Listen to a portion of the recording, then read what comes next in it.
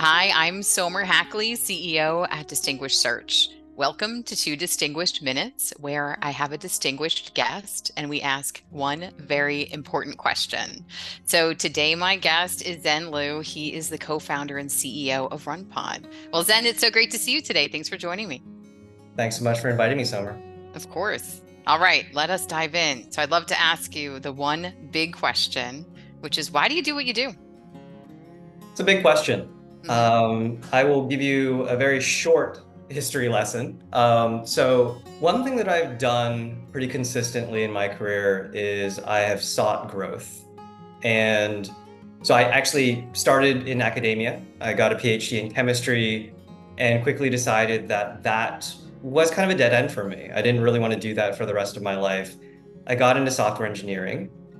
And I had a lot of growth there. I learned a lot about software, and I also learned a lot about myself. And I made quite a few friends. One of the friends that I made, one of my best friends, his name is Pardeep. And very early on, we decided it would be really great to start a company together at some point. And it was just a matter of, okay, well, when do we start that company? And so we finally latched onto something, and the theme was really around wanting to build the cloud rather than to build in the cloud. And we both thought that that was a great enough aspiration that when kind of the AI/ML start of that wave hit, we're like, this is the time. I think this is something that we can do. And so to go back to the question why, where I'm sitting right now, if I do ask myself that, and sometimes I do, it really comes down to I am getting to live the dream of building something that I really believe in with one of my best friends. And I'm getting to build a company that is not just the place where I work. It's the company that embodies like who I am and what I believe in. And I get to continually have a great impact on actually all of the people's lives that have joined me on this incredible journey. I've been able to gather just the most amazing group of people that have decided to give up a lot, actually, to join our company. It's just they're just so crazy talented.